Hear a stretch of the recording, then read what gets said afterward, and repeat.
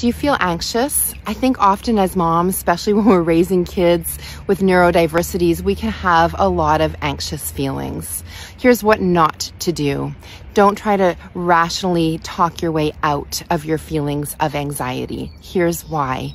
Your feelings are not rational. Your thoughts are rational. I'll give you an example. The other morning, I woke up feeling very anxious because my son is going away to sleepaway camp and he'll be away from me for 6 nights, and that's the longest we've ever been away. So I tried to rationally tell myself, it's okay, it's only 6 nights. My oldest son has already been and he absolutely loved it. And there's great medical staff there. He'll have his friends. He'll have a great time. That didn't help my anxiety at all. This is what I did instead. Step 1, name it to tame it.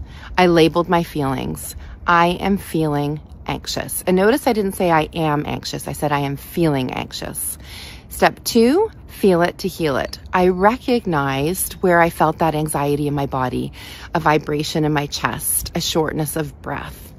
Then, here's the magical thing, right underneath your collarbone in that tender spot, I started tapping.